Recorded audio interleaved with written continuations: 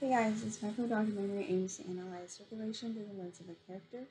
This technique focuses on one specific individual to draw attention to potential areas for improvement at this site.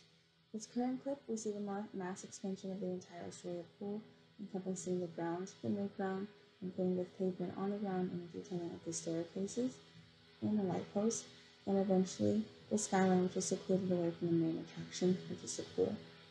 Our character today is Sebastian. He's a male who is 19 years old and is a wheelchair user who lives in Chinatown, New York.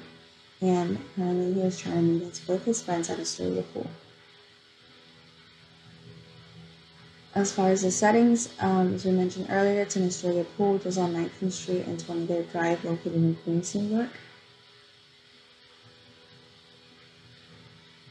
In order for Sebastian to safely get to the Astoria Pool, he must first find an accessible station, which is located at 63rd Ave in Lexington, and he will be taking the F train down towards Queensbound. And then at 21st and Queensbridge, he transfers to the Q100 bus, which will eventually take Sebastian all the way to the main entrance of the Astoria Pool. We start to see the issues arise here as less and less wheelchair accessibility remains, as the whole perimeter of the pool is surrounded by a set of staircases that slopes downwards and depresses into the ground.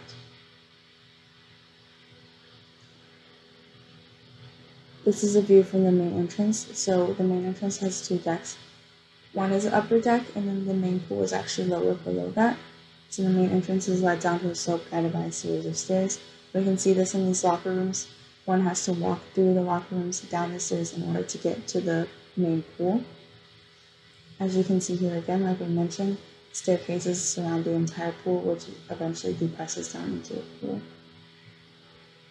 There is flat pavement around the pool, but it is inaccessible to the wheelchairs because in order to get to that point, they must first cross the staircases. The only accessible station to the Astoria Pool is on the opposite side, all the way across the pool. And here's a photo showing the main door and the area around it.